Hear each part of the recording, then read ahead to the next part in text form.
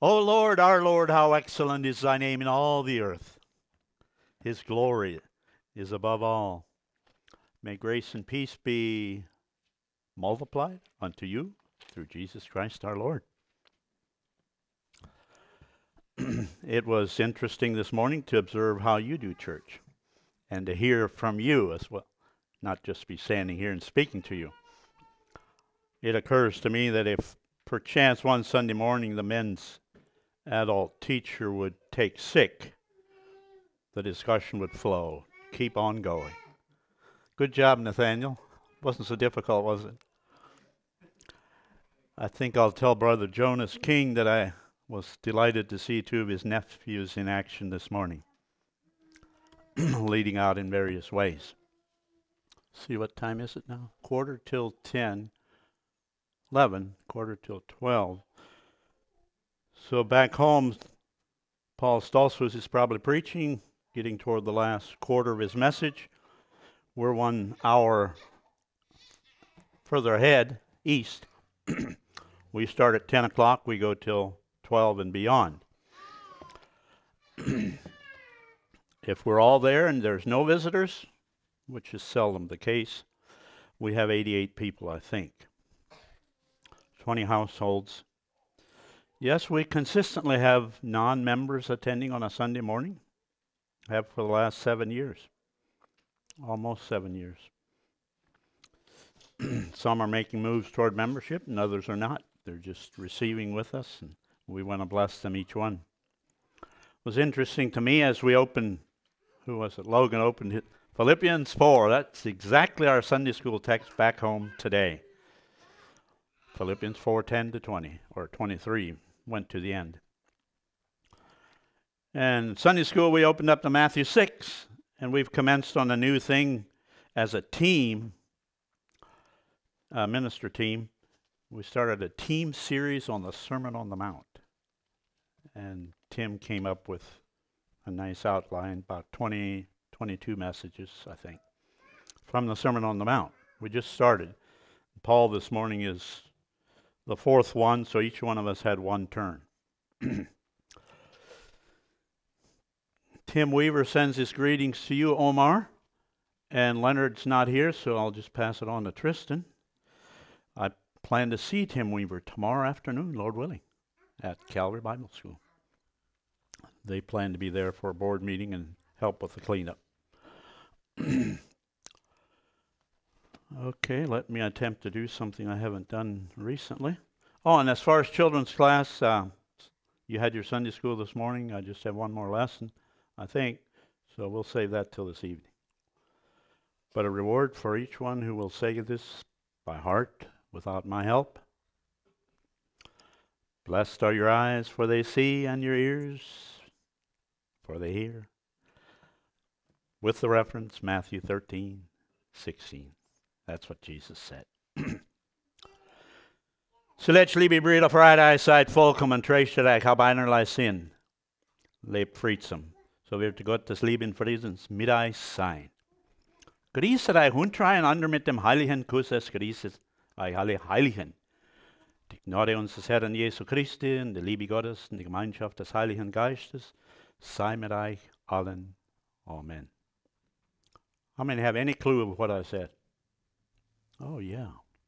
Those that have Amish background? As far as I know, in Amish country, USA, all around, wherever there's an Amish service this morning, that will be recited at the conclusion. So I invite you to turn to the English version of that. Where's that? Last 4 verses in 2 Corinthians. 2 Corinthians 13:11-14. Actually, a beautiful passage. I don't know if we always realized what was being said, but we were reminding ourselves of a very suitable mission statement. This is our calling as a church. It was for the Corinthians. It is for Cornerstone Mennonite. It is for Fincastle Mennonite. 11-14 in in 2 Corinthians. Most of my references this morning will be from Corinthians or nearby. I don't know if I have any from the Old Testament this morning. Does anybody have the Amplified Bible with them? No? That's fine. I didn't bring mine along. So like I said, this is a good mission statement for any church, any brotherhood. I really think it is. And we need to remind ourselves of this. I see 6 mandates. I see 4 promises at the end of this.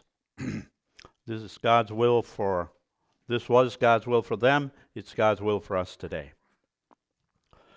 So let's start with the word brethren. Finally, brethren. Zuletzt, Brüder. I think I counted 35 times in the 2 Corinthians letters where these believers are called brethren. Even though they used to be adulterers, they used to be homosexuals, they used to be thieves, they used to be drunkards, all kinds of bad things in 1 Corinthians 6. This group that had now been changed, been cleansed, been sanctified, they're called brethren. Brothers in Christ. For a few samples of that, 1 Corinthians 1:10. You can keep that up there for now. That's great for everybody to see that. Now I beseech you, brethren, by the name of our Lord Jesus Christ. I beseech you, brethren. Chapter 2, verse 1. And I, brethren, when I came to you, came not with excellency of speech. He starts a number of chapters like that. 10. Moreover, brethren, I would not that you should be ignorant. Brethren. And he's speaking of them. These Corinthians, these Corinthians that had issues. There's a lot of trouble things to work with in the book of Corinthians. This was a church that had problems. And maybe we can identify. But he says, we be brethren. And I encourage that. And by the way, I didn't want to forget to encourage all of you. I am blessed by things I see here. It seems like everybody's attentive, except the little babies, and that's okay. And Tony's done a tremendous job in just shooting those verses up on the board and harnessing me up without much problem. And just want to bless you for your welcome. But as far as this brethren, I encourage us to maintain this concept and terminology. It's okay in your WhatsApp message just to say, if it's to one person, Brother Omer, Brother Chad, or Brother whatever. Brother. When you think of that man in the church as a brother, it does something to the way you relate to him, I think so. We be brothers. So let's look at mandate number 1. Finally, brethren, farewell. I'm not sure why the King James uses farewell. I mean, it's at the end of the book, and he's almost done writing to them. But really, the other versions, I think all the other versions, German says, Freue dich. What's that mean? Rejoice. Spanish says, tened gozo, have joy. Other versions that you might have probably say something about rejoicing, right? Instead of farewell.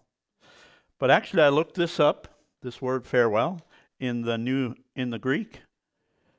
And I think it's 5463. You can check me out. 5463. And that same one is for rejoice, as it's used in 32 passages in the New Testament. Which means be cheerful, be calm, happy, well off. 3 times in 2 Corinthians 7, the writer says, I rejoice, I rejoice. He practiced what he's calling them to here. Finally, brethren, rejoice. Tened gozo, have joy. Do we need that reminder? Shouldn't it be automatic to be rejoicing? Because the sun is shining and All of us have more than we need, I learned in Sunday school. And automatic rejoicing, right? But really, I think you've learned with me that to rejoice is a choice. Yeah, that's a rhyme. To rejoice is a choice. It doesn't depend so much on how much you have. It doesn't depend on the perfect setting, the perfect environment. Sun came up this morning. I'm healthy. I'm not coughing. I get to go to church. Automatic rejoicing. We still need to make a decision. We're going to rejoice. You could think of count your many troubles, name them one by one, but it says count your blessings, name them one by one. Rejoice. Philippians 4, early on, it says, rejoice in the Lord always, and again I say rejoice. Do you know that chorus? Rejoice in the Lord always, again I say rejoice.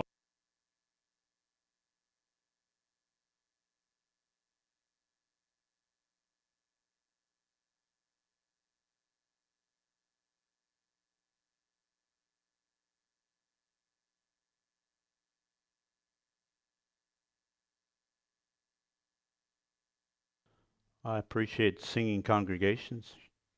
Why don't we try something here? Let's do the first 3 rows. Number 1.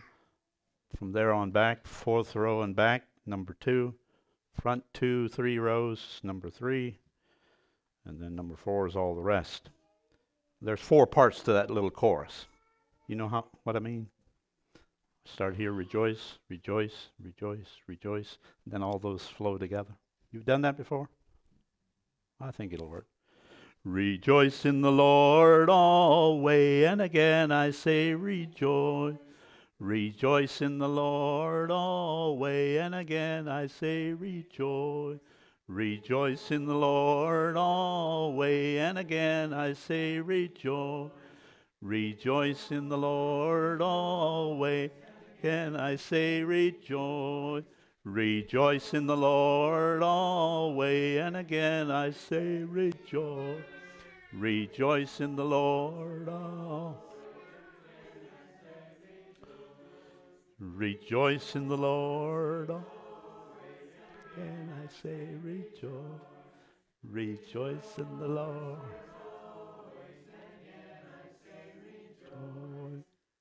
Rejoice, rejoice, and again I say rejoice.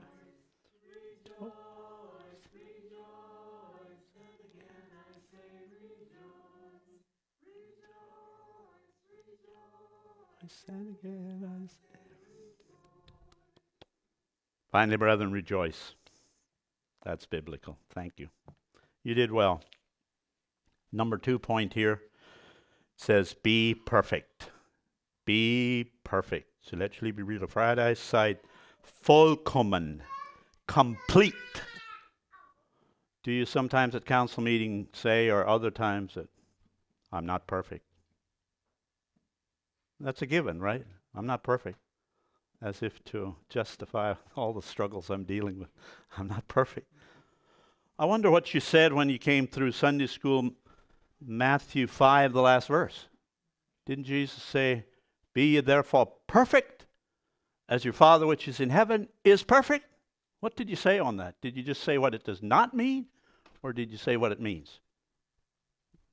Maybe this is review then. You know, often in the Bible, it actually is quite often it calls us to perfection.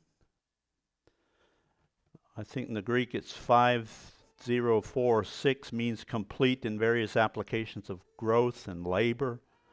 But in this verse, and some others, it's 2675, katatizo, complete thoroughly to repair or adjust, fit, frame, mend, join together, prepare, restore. Same way as in 1 Corinthians 1:10, which I started reading this morning as a sample of brethren, using the word brethren. Let me turn to that again. 1 Corinthians 1:10. It says that you all speak the same thing. There be no divisions among you, that ye be perfectly joined together.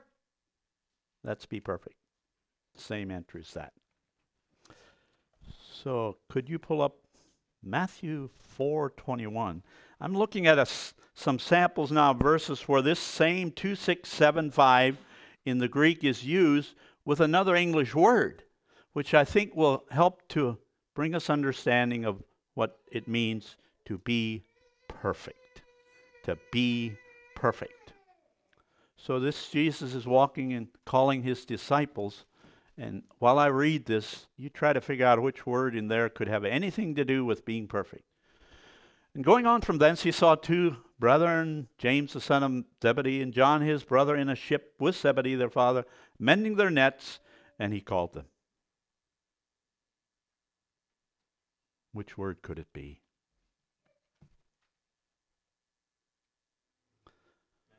Perfecting their nets. Perfecting their nets. Did they have to tie them up or thread or knit, or I don't know what they did, but they were perfecting their nets. You check me out on this. I think it has 2675, same word as the word perfect here. Galatians 6:1. There it is. Brethren, if a man be overtaken in a fault, ye which are spiritual, restore such an one in the spirit of meekness, considering thyself, lest thou also be tempted. What word could it be? Restore. Perfect such an one in the spirit of meekness. So if somebody has a fault, you acknowledge that, don't you? I have my faults. Brethren, if a man be if you're overtaken in a fault, ye that are spiritual, doesn't say ye that are completely without faults, restore. You help to perfect that person. We'll skip over them. Romans 1. Let's go to Hebrews 10:5. 10:5. Wherefore, when he cometh into the world, he saith, sacrifice and offering thou wouldest not, but a body hast thou prepared me. I'm not going to spend a lot of time on that, but the word prepared is there. In Hebrews 11:3. There, through faith, we understand the worlds were framed by the word of God, so that things which were seen were not made of things which do appear. Any clue here?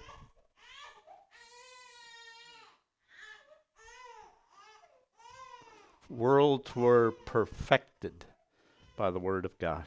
Framed, made perfect, brought together. I don't know if that sheds any further light on what it means to be perfected, but I think it helps me. And I might give a few illustrations, but I think of being perfect, that's a state of being. We can be perfect in Christ. Be perfect in Christ. Yet being perfected. Being perfect, yet being perfected. So, I'm thinking of some little perfect ones. Is Colin Rohr, is he perfect? Is he perfect? Everything's there? Yeah, everything's there. But you hope he grows up. You hope he grows up in the next few years. Yeah.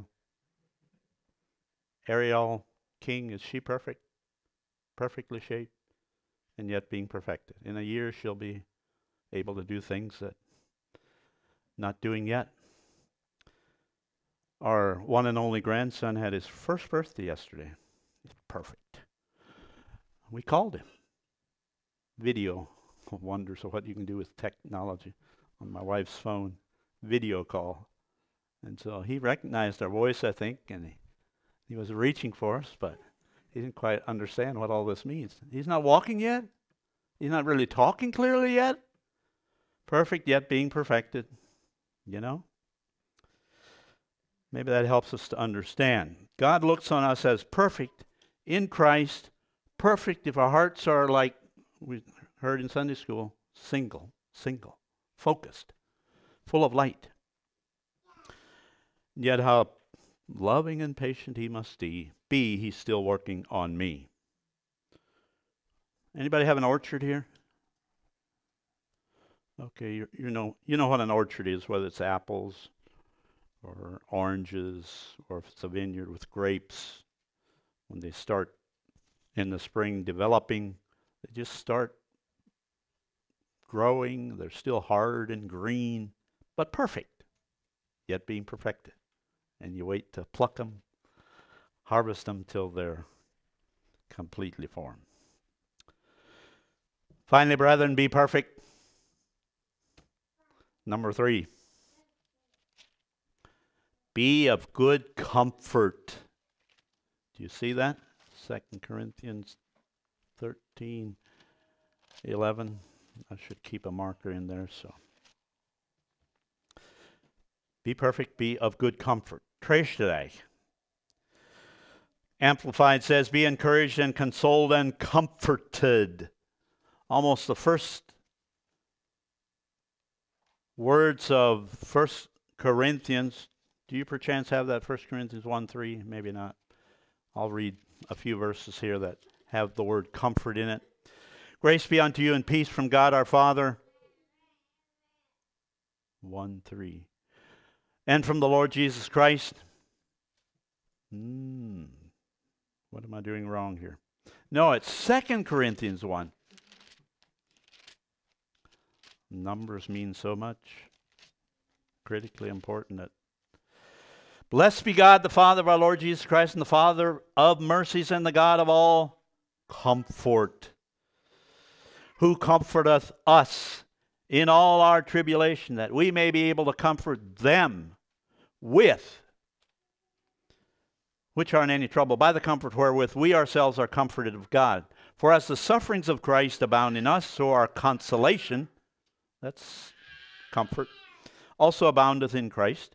Whether we be afflicted, it is for your consolation and salvation, and so on. Comfort, comfort, comfort. We get it from God, we pass it on to others. We serve a God of all comfort. Jesus was a comforter when he was here. He ministered to the hurting. The first verse that was on here, Isaiah 61, the Spirit of God is upon me. I'm anointed to preach the gospel to those who need it, those who are broken. He was a comforter. Then the disciples were sad when Jesus announced he's going home. He's going back to the Father. What? We're going to be left alone here? But he said, it's good. I have a plan in place. When I leave, the Comforter is going to come in my stead. And he can be with you wherever you are. Even if you 12 disciples are scattered to all the parts of the world, the Comforter will be with you. 2 Corinthians. I'm trying to stay close here if you want to follow along, but I'm primarily sticking with the letters of Corinthians with any additional parallel thoughts. 2 Corinthians 2:7, so that contrariwise ye ought rather to forgive him and comfort him, lest perhaps such a one should be swallowed up with overmuch sorrow. Wouldn't that be sad if somebody had sorrow and they'd be swallowed up overmuch, they'd become discouraged and lose out? That would be sad. We need to learn to comfort, and that's often through the avenue of forgiving. It doesn't bring a lot of comfort if you can't forgive somebody. For that person or for yourself. And 2 Corinthians 7:9. Now I rejoice that ye were made sorry, but that I rejoice not that ye were made sorry, but that ye sorrowed to repentance, for you were made sorry after a godly manner, that you might receive damage by us in nothing. For godly sorrow worketh repentance to salvation, not to be repented of. Now, all this works toward comfort. From sorrow to repentance, to forgiveness, to comfort. No, there's a lot of reasons for sorrow, aren't there? There's sin, of course. But things bring us heartache when there's troubles and stresses and splits and so on and sadness. But you know, ultimately all comfort comes from God, and we must receive it. And then be fellow comforters. 1 Corinthians 14:3.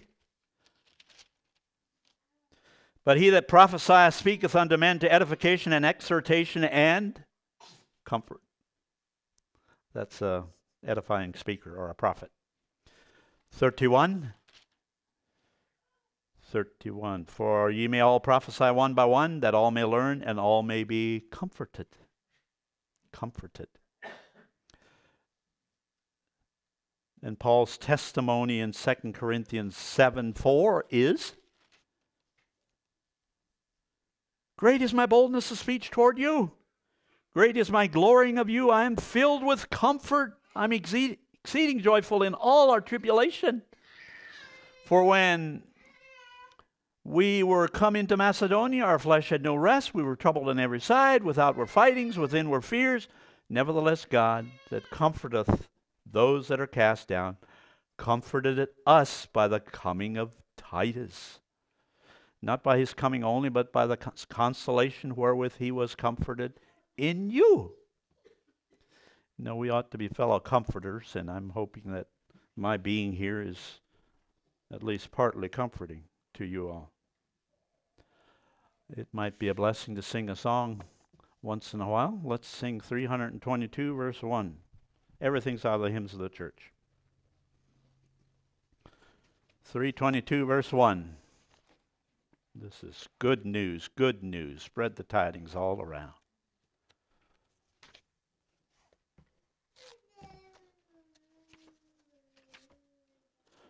Oh, spread the tidings.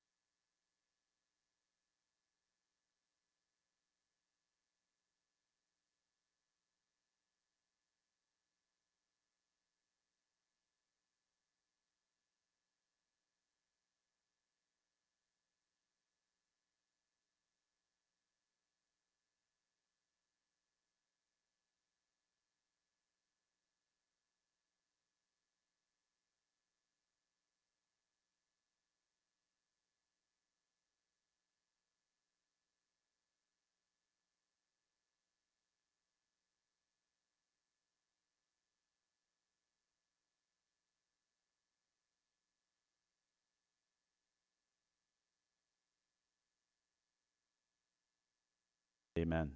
The Comforter has come, and he lives with you, right? So you can be a fellow comforter. Come ye disconsolate, wherever ye languish, come to the mercy seat, fervently kneel. Here bring your wounded hearts, here tell your anguish. Earth has no sorrow that heaven cannot heal. Verse 2, earth has no sorrow that heaven cannot cure. Verse 3, earth has no sorrow but heaven can remove. Yeah, we have sorrows to deal with, sure we do. But we can be comforted and smile again and experience rainbows. Finally, brethren, be of good comfort. That was point number 3. Now number 4. What's next on the list here? Finally, brethren, be of one mind. Be of one mind. Amplified, be of same agreeable mind. You might recall that these Corinthians had problems with divisions, schisms, contentions, party spirit. Shame on them. Shame on us. 1 Corinthians, Paul was so sad what was happening there.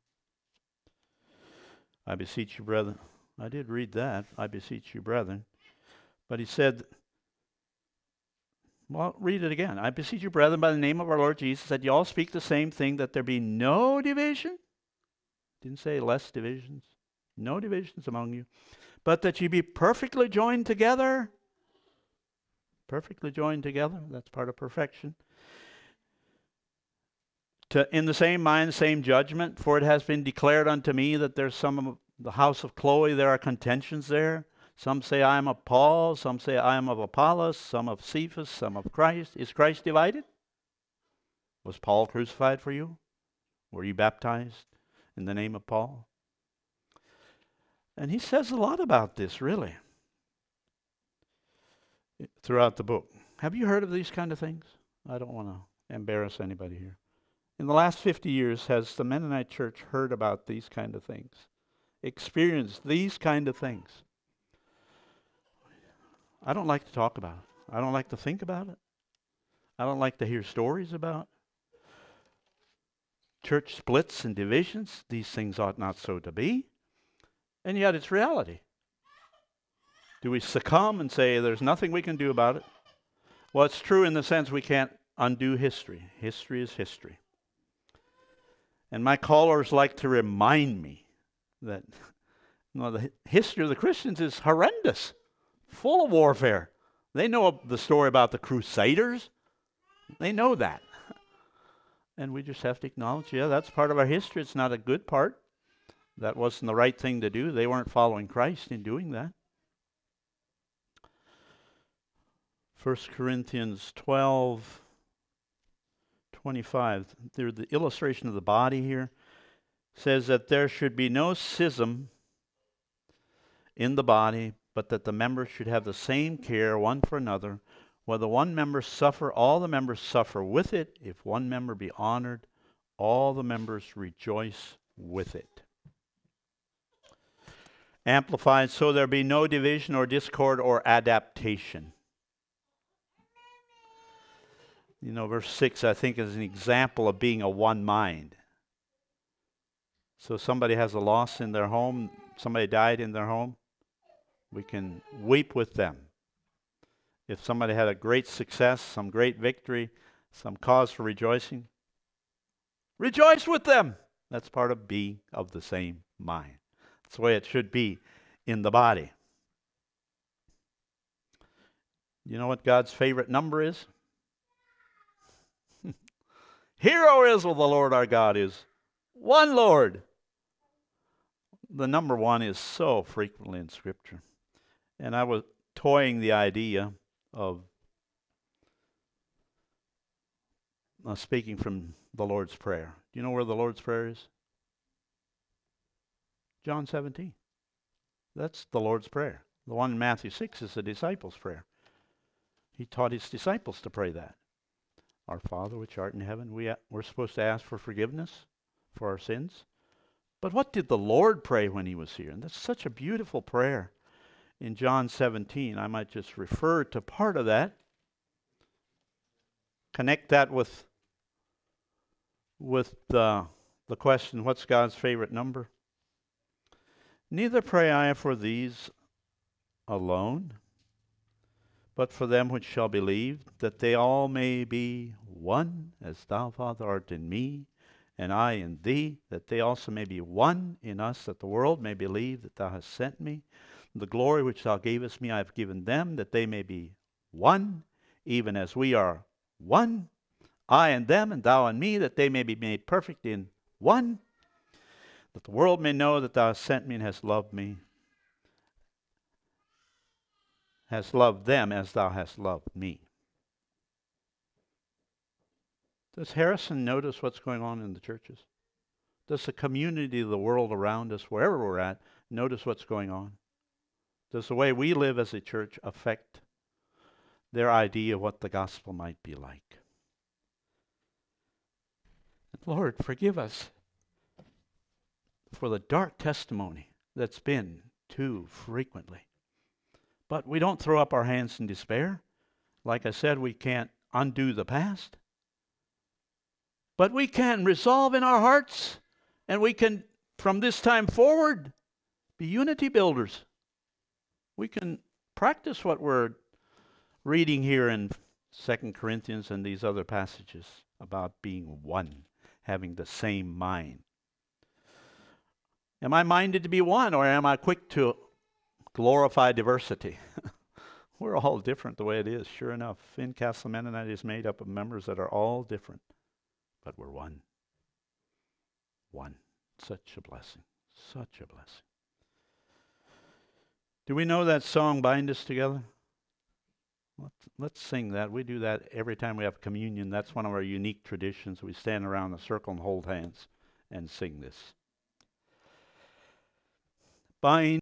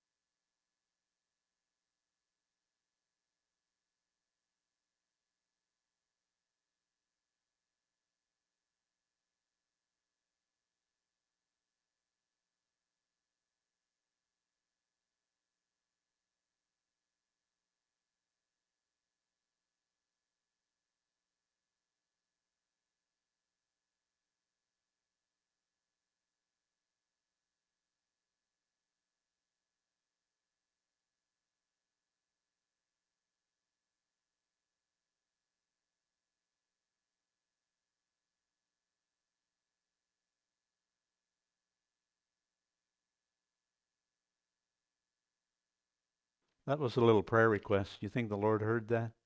You think He could answer that? I think He could.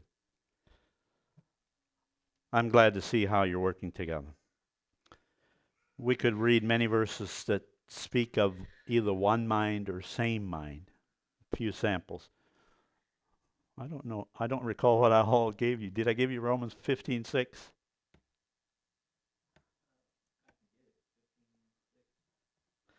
Says that ye may with one mind and one mouth glorify God, even the Father of our Lord Jesus Christ.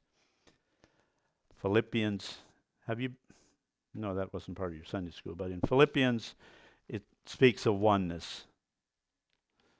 We're going through Philippians in our Sunday school study, and there's some clues for oneness here. Only let your conversation be as becometh the gospel of Christ, that whether I come and see you or else be absent, I may hear of your affairs, that you stand together fast in one spirit, with one mind, striving together for the faith of the gospel, so on. Maybe some of this we'll save till the peace part. Same mind. Really? Same mind? But I don't think like you because of my background or the influences that I have. But we can be of the same mind in Christ. 12:16 in Romans, be of the same mind one toward another. Mind not high things, but condescend to men of low estate. Be not wise in your own conceits. So whenever there's callings like this that seem almost impossible, is it practical? Is it possible at Cornerstone or at Fincastle? They have all this diversity here. They now come from many different communities. They come from Georgia. They come from Tennessee. Most of us come from Faith Mission initially, and we had a binding core group there.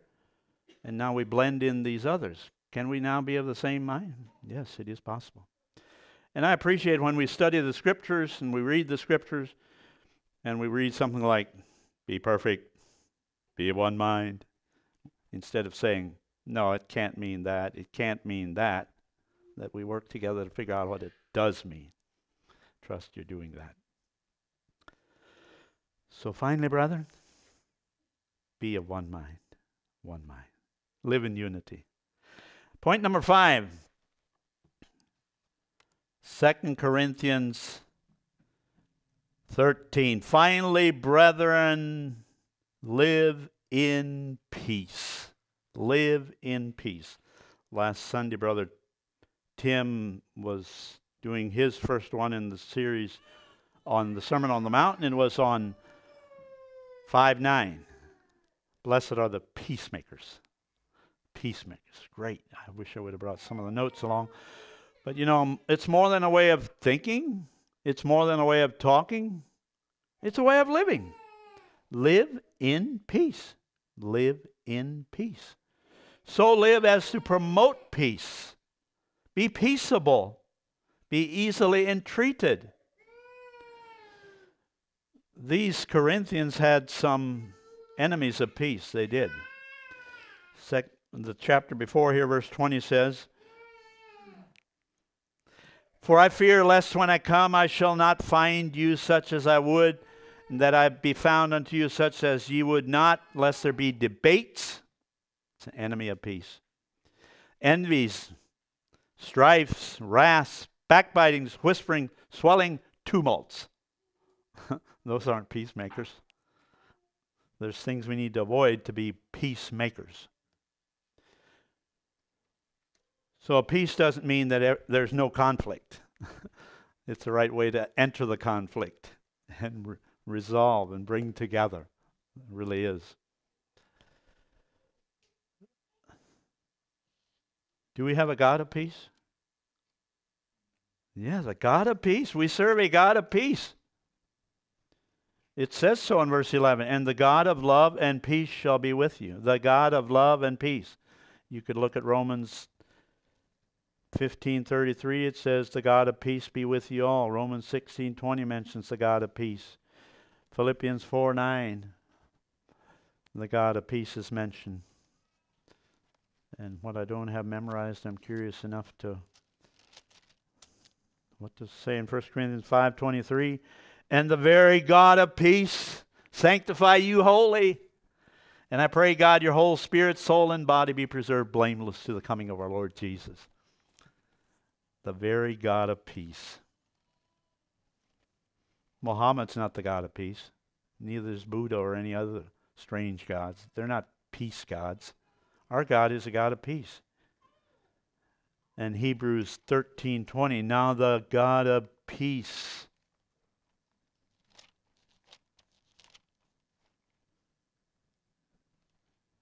that brought again from the dead our Lord Jesus, the great shepherd of the sheep, through the blood of the everlasting covenant, make you perfect." The God of peace. To know peace is to know God is to know peace, right? You've seen that in Holmes County or some places. Know God, know peace.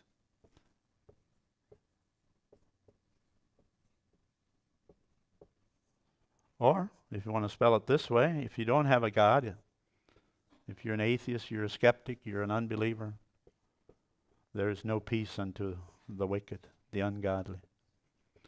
No God, no peace. Two ways. Peace comes from God. So if the God of peace gives to us the peace of God, should we not live in peace? Yes, we should live in peace.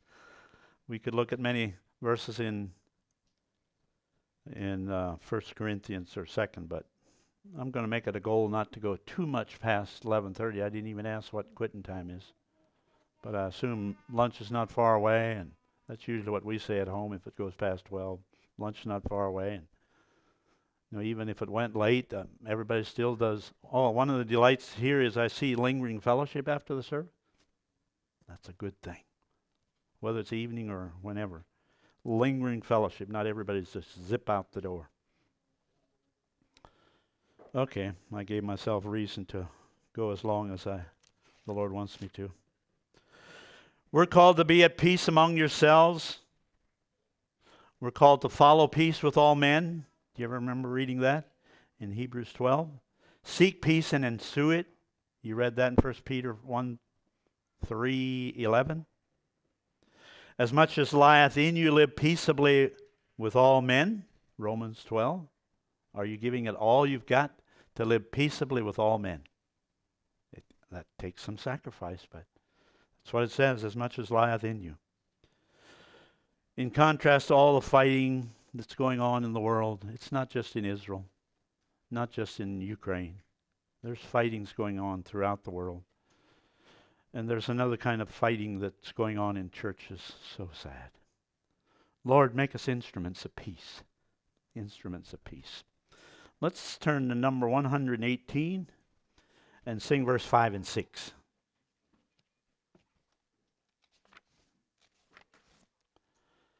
And if you'd like a change of position and stand, you're welcome to do that. I'm standing, you're welcome to stand. And you have such comfortable chairs. This is a prayer. The whole song is a prayer. And it's a plea for peace. I think so. But notice especially the words in verse 5 and 6 as we sing it. Drop the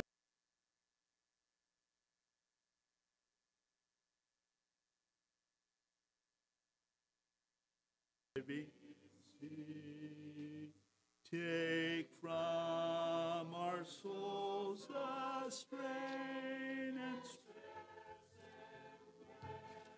our Lord, lives confess the beauty of thy peace. Breathe through the heat of our desire.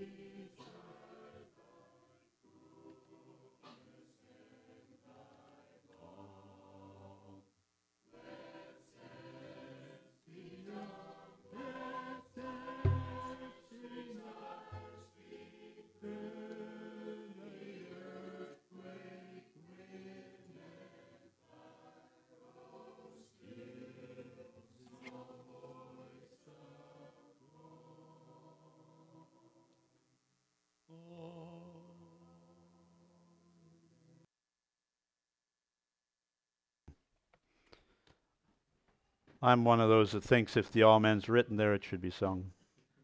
If we mean what we say, it should be said.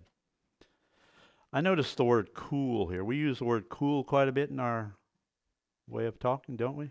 Oh, that's cool, that's cool. This is a little different, I think. Thy coolness. You ponder that a bit. What does this mean in this context? Thy coolness and thy balm. We're talking about living in peace. Finally, brethren, live in peace. That was number 5. Number 6, where's another mandate? Verse 12. Greet one another with an holy kiss. 1 Corinthians at the very end also mentions that. These Corinthians were to greet one another with a holy kiss. These ex-thieves, ex-homos, ex-drunkards were called to this. To this? Really? Oh, well, that's just a little verse. Well, it's just 5 times in the Bible. And who am I to say that this and that teaching in the New Testament is important and this is not? This is a salvation issue and this is not. Don't let me say that, Lord. Don't let me say that. If it's in the Word of God, then it's important. Dare we argue with God? Is this any less important than any other mandate? I grew up in the Amish church, but in our setting, we actually practiced this from the day we were baptized. And it's been a blessing to me for the last, let's see, that was 53 years. It was such a blessing to me when the old men reached down and greeted me and shook my hand. They greeted me this way. It's been a tradition of mine all through the journey. And we emphasize it in our church today. The 16-year-olds practice this, at least at home. So I just ask, do we argue with God on this point, or do we enjoy the blessing of this? Do we need revival in this, or don't we? I've noticed some losing out in various churches that I've visited, and I just wonder why. Is it really because of COVID or anything else? Is it? In a context of brotherhood where there is unity and peace, where there is love and we're living as brethren, shouldn't it be spiritually spontaneous to do this? It really should be. And I'm not here to expound much on that, when, where, always. But I think for sure, at least in church, when it's us as brothers together, sisters together. Even in this day when it might be more and more unpopular, this is meant to be taught and practiced. Finally, brethren, greet one another with an holy kiss and be blessed thereby. Verse 13, all the saints salute you. Paul was, maybe you're not big on salutations. Paul was. Did you ever read Romans 16, the list of names? Greetings from Phoebe, greetings from Johnny, greetings from Alex, whatever the names are there. Greetings from this church and that church. You know, some cultures are more that way. Ukraine, they send greetings. And there's some Ukrainian families that have moved to the U.S., and I noticed that. Victor Mosul, they live in North Carolina, and recently one of his sons came to our house, good friends with our son, who was in the Ukraine for 5 years. And the word came, greetings from Dad to you. Or they'll exchange greetings as churches. I think that's a good thing. To continue to greet one another and bless one another, encourage one another. It just warms my heart when somebody thought of me. And we should practice the golden rule. Bless God for all the saints. I think there's still more than 7,000 who have not bowed the knee. Let's look at the fourfold promise now as we're nearing toward the end here. Verse 11b, the promise is the God of love and peace shall be with you. Be with you. Isn't that a blessing? As we fulfill these 6 mandates, this God who is loving, this God who is peaceable, this God who is gracious, this God who loves to communicate will be with us. He will be with us. And I think if we live these 6 points faithfully, He will be with us. And if the triune God be with us, we will live in peace. We will rejoice. We will all these other things. Works both ways. Do you see the Trinity here? Do you believe in the Trinity? You need to read Romans 8 if you don't. How can you ever separate the 3 parts there? But here, even in verse 14, I see all 3. The grace of the Lord Jesus, the love of God, and the communion of the Holy Ghost. Is the Trinity a problem to you? Or a blessing? Or a solution? No, in Jesus' prayer, He said, as the Father's in me and I'm in the Father.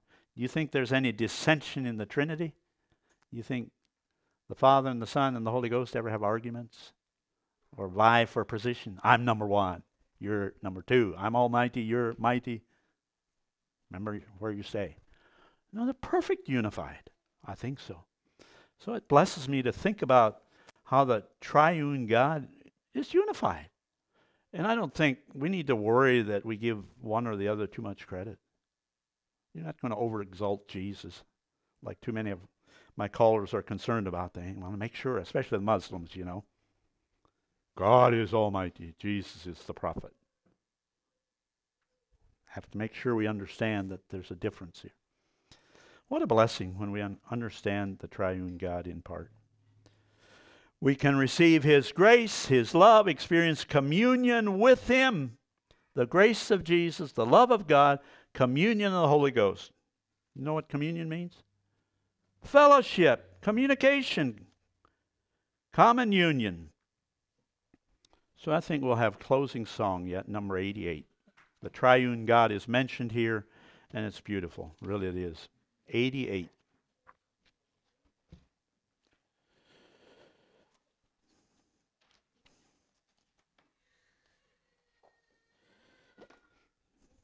Does the song leader have a pitch pipe? I might get it too low or too high if I try to start it.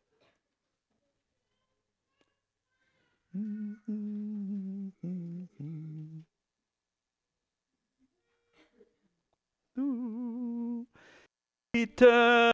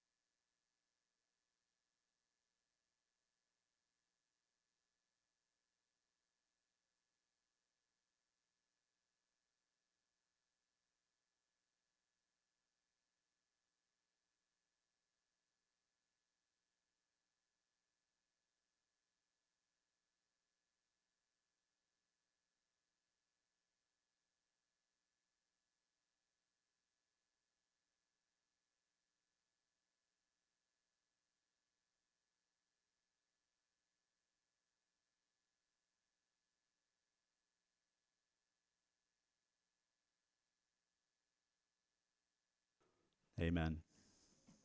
The triune God is with us as we continue from here. Finally, brethren, farewell. Be perfect, be of good comfort, be of one mind, live in peace, and the God of love and peace shall be with you. Greet one another with an holy kiss.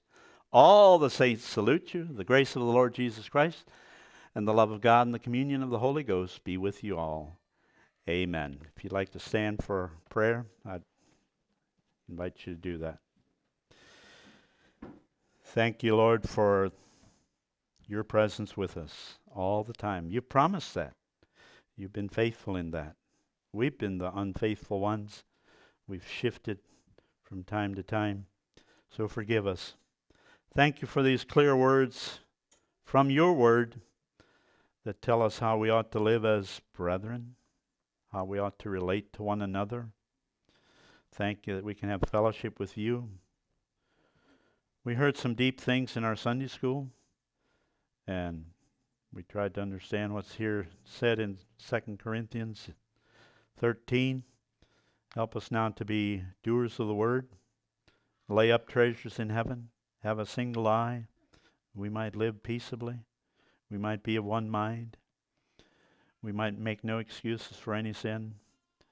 And may we be a testimony to the community around us.